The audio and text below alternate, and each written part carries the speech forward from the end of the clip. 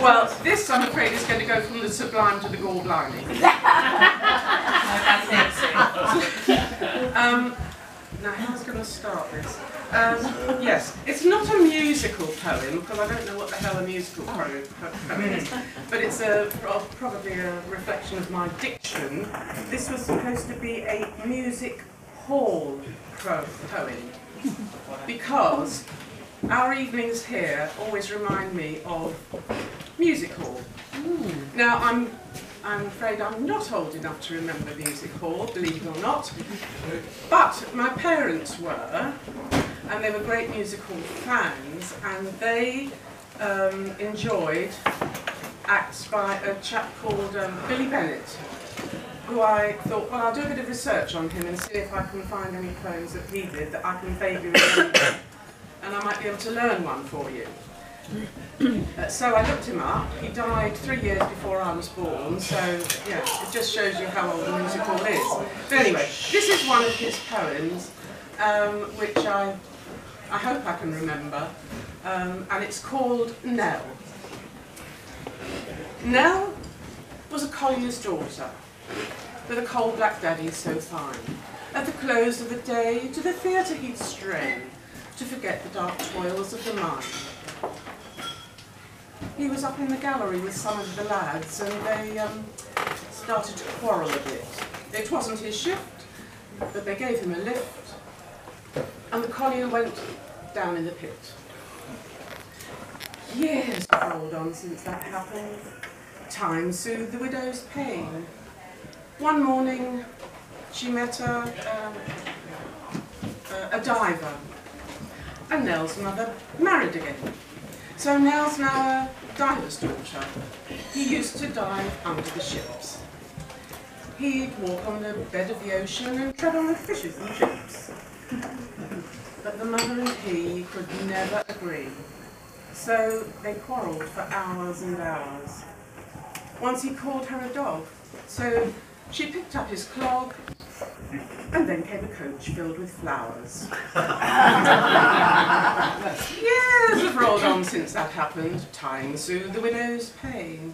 One morning, she met a baker, and Nell's mother married again. So Nell's now a baker's daughter. A loafer from way down east, and as sure as the sun always thinks in the west, his bread used to rise with the yeast. But he sat down once on a cooking stove, which could have been much colder, so he got 3 stripes for his bravery, a long way from his shoulder. Years have rolled on since that happened. Time soothed the widow's pain. One morning she met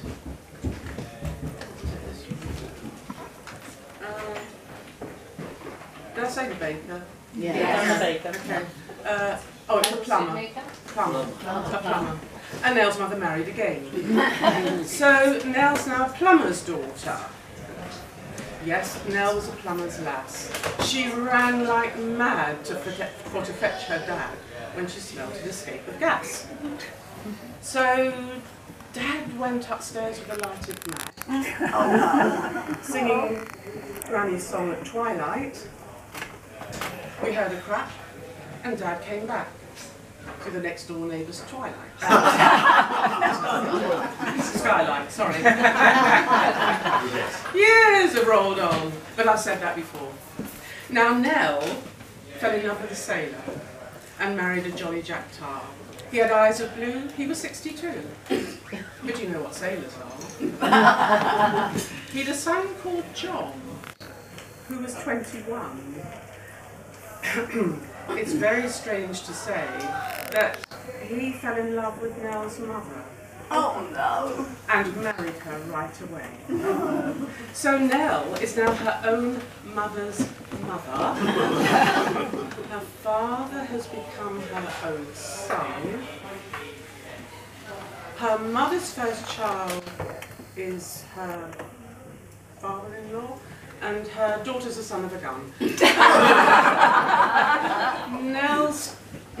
Her mother's cousin looked after her child For they found on the day of his birth that his uncle's stepsister's his grandmother's aunt. And I'm the biggest liar on earth.